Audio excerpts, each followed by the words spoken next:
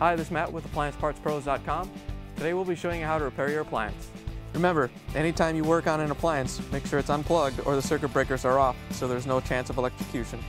Also make sure you turn off the dishwasher's water supply underneath the sink.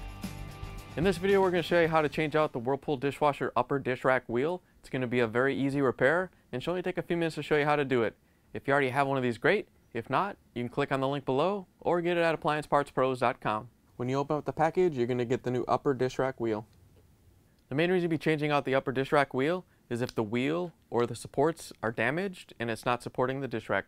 To change out the wheel, we have to open up the dishwasher and remove the upper rack. Now we can pull the rail out from the dishwasher a little bit so we can gain access to this clip. We can take a small screwdriver and push the clip in and then push up on the end cap.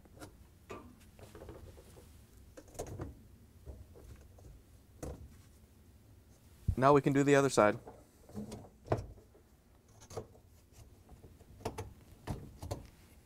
Now that we have the end caps out, we can pull out the upper dish rack and set it on the counter so we can change out the wheel.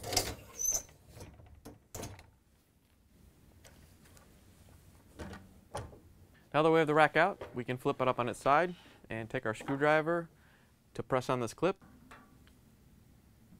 and lift it off the rack.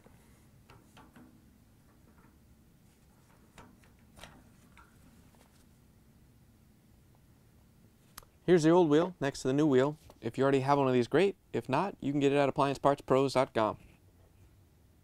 To put the new wheel on, you want to lower it down into place, turn it so it's aligned with the rack, and then snap it into place. Now that we have the wheel installed, we can put the dish rack back into the dishwasher.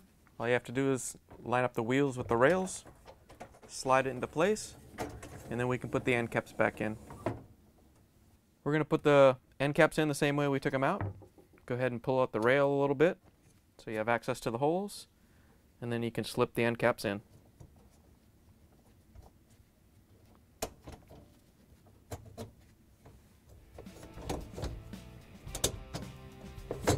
Now that we have the rack back in, we can close the door, plug it back in, turn the water back on, and give it a whirl.